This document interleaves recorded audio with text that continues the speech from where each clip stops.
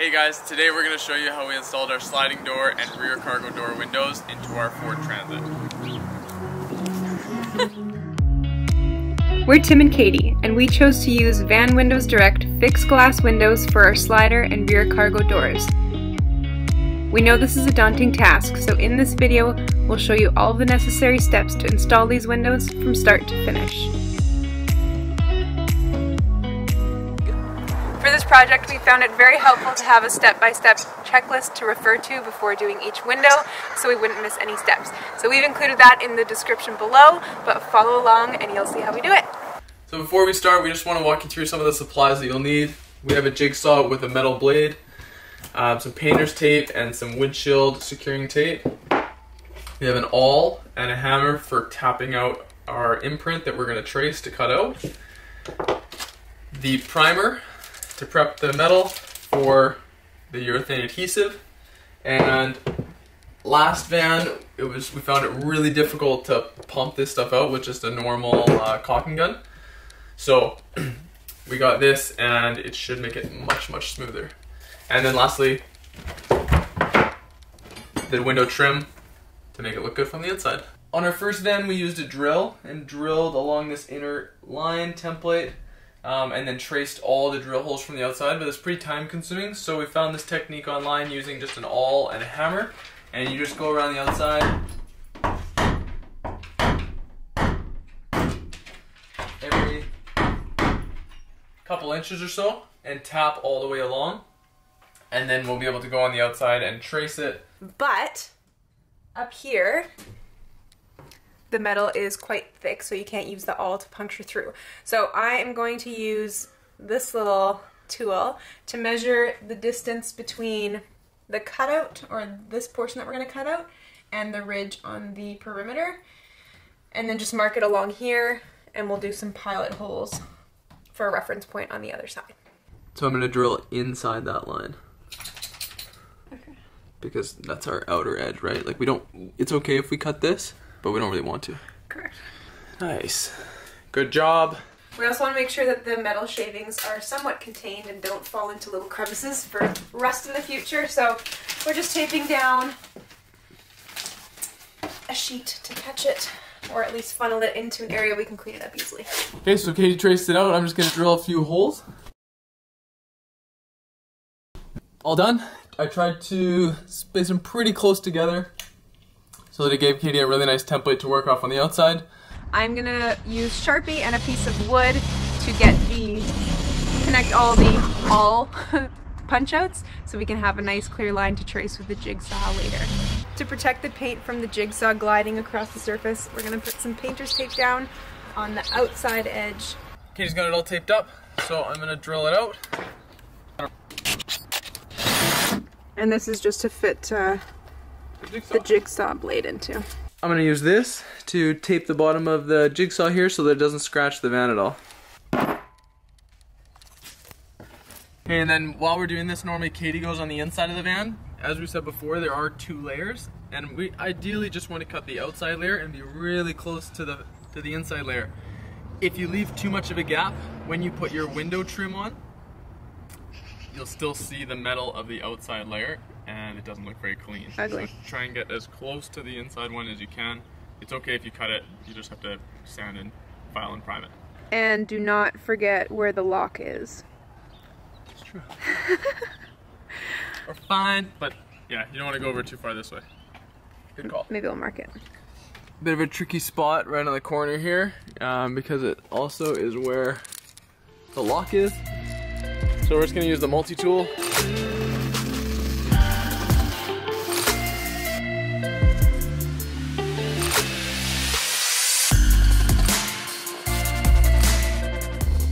Because rust is the enemy, we need to make sure that everything's nice and filed on the edges before we get ready to protect it with paint and primer. I finished filing down the rough edges, so now I'm going in with the vacuum cleaner, trying to get as much as I can in the groove between the 2 pieces of sheet metal, and just around the perimeter of the van here and inside.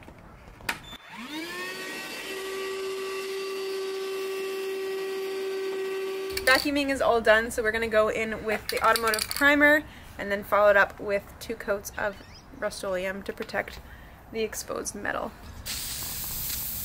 The window is going to cover up past the edge, so you can be pretty liberal with the paint.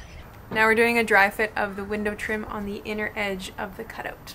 We decided to start, we went at the rear, it'd be the least visible. Just want to make sure that the corners are actually kind of tapped in all the way.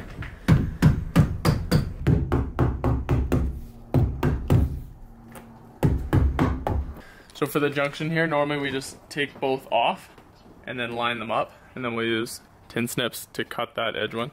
Do you want to cut it? And you do not want to do it short, or else there'll be a gap, which is visible, not from the outside, but from the inside, which is not ideal. So just pull them off just a little bit. So Katie just cut it. She did a great job. And now to put them both in, it's kind of helpful to do them at the same time. Oh yeah. Looks good. How is it there? Whew. Smooth. We're going in with some glass cleaner to make sure the perimeter of the window is nice and clean. Primer can stick to it. So now Katie's just using a rough sponge to rough up the paint there, where we're gonna put the primer in a second. Katie's using glass cleaner one more time, just to clean the edge. This is the primer from Van Windows Direct, and we're just gonna put it on this, what do you call this? Dabber. Ideally you wanna try and do 1 continuous bead. Really? And you wanna leave ½ an inch from the outside. It dries pretty fast, so you don't wanna leave it too long. And you don't want to do too much so that it runs down the side of the van. Obviously just 1 continuous strip like that is perfect. So now we wait about 10 minutes for it to dry, and then we will do the most intense part, the urethane adhesive. Van Windows Direct sends you these little nozzles, and they have the V notch already cut out. So I don't know if there's a better way to do this, but I'm just trying to do it with a blade and not cut myself. Okay, so we got the perfect little V-notch. It will go like this. So the bead is behind. This is the tricky part, how much to do. I think most people say you want about a ½ inch bead. This stuff is very thick. Very viscous, so unlike last time, I'm gonna do a lot of holes. Okay. Put it in the gun. So we want to start at the back, kind of middle upper corner. Ideally it's 1 continuous bead, but we want the junction to be at the back middle so that if there's any water or anything, especially when you're driving, it's not hitting it at the front and it can run off. So here we go.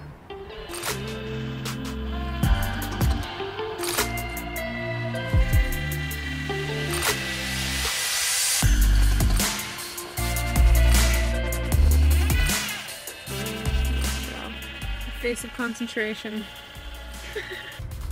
Now anywhere there's too much or not quite enough, we will just scoop it off. While Tim is applying the adhesive, I'm going to do a quick run of glass cleaner over the perimeter of the window itself on the glass, just to make sure the surface is free of dust. And then we gotta let that dry. I'm going to pop some tape. It's special window securing tape on the window while it's on the ground here, and that way when we hold it up to the van we can just press it down and hold it in place.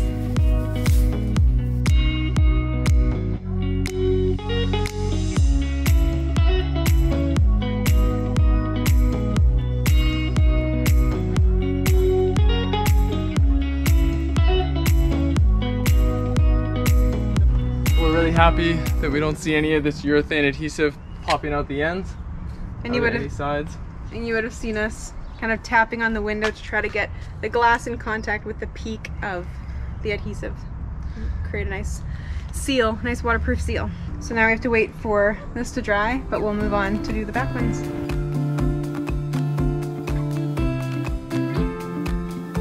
I'm going to start using the awl to trace out these back ones. The thing that's a little bit tricky with these is there's actually 2 lines you can follow. At the bottom here is our outer edge that we want, but then it juts up.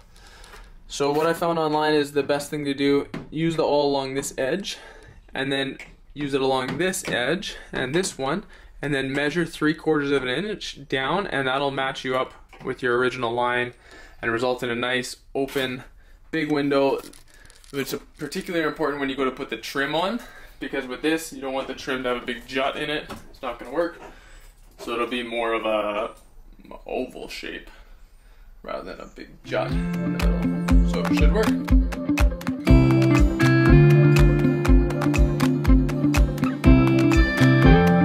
Same process that we did for the sliding door. Basically just 2 of them at the same time now, so hopefully we can kind of jump back and forth between them as one of us is doing the cuts, one's tracing, one's doing the paint, yada yada. Anything to say from the peanut gallery? No.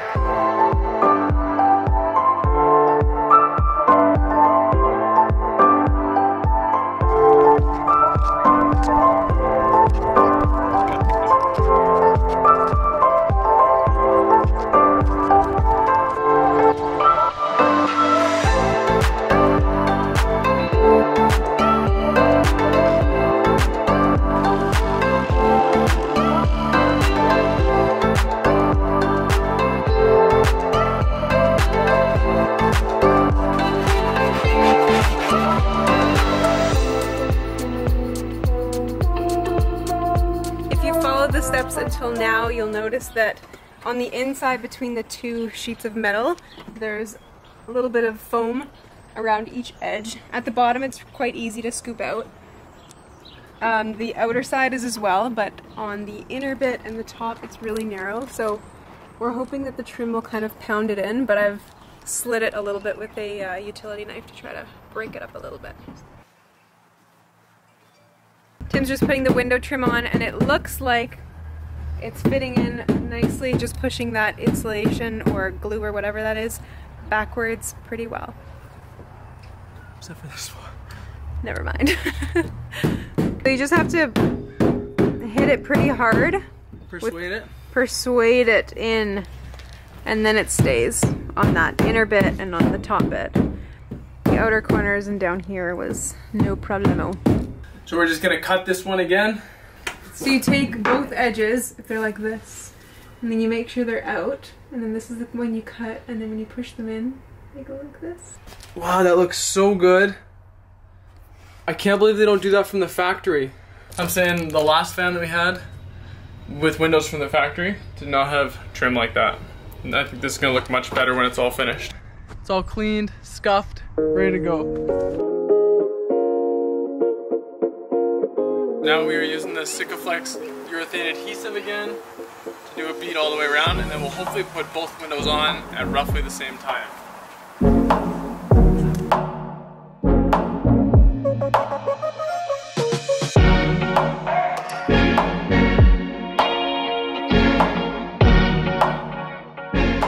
The windows are looking good.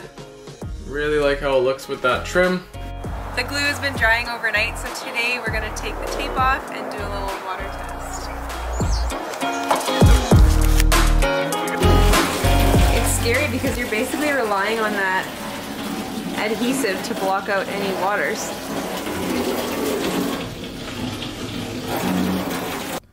So exciting! Success? Yeah, nothing. Nothing. Nothing. Nothing. Okay. And we are so excited with how they turned out. Like, look at that. Really nice, and it's kind of nice to order them all at once from the same company. They're all the van windows direct window, and they're all this exact same tint, which we had a hard time with the last van trying to match the tint. Yeah, last time we had the factory rear cargo doors and we had to get it tinted, and it was definitely lighter than this tint. And it was expensive. The tinting? Oh yeah. Get this, it was... Get this. We're getting it. What is it? It was more expensive to tint just the rear windows than to order all 3 of those windows. Unreal. Believable. That's it. We're all done the 3 windows. We hope you found this video helpful. It took us about 5 hours to do all 3 of them. So good luck with yours. We're really happy with how it turned out. Feel free to Drop a comment below if you have any questions or feedback for us, and if you like this video, please hit that like button and subscribe to the channel. See you next time.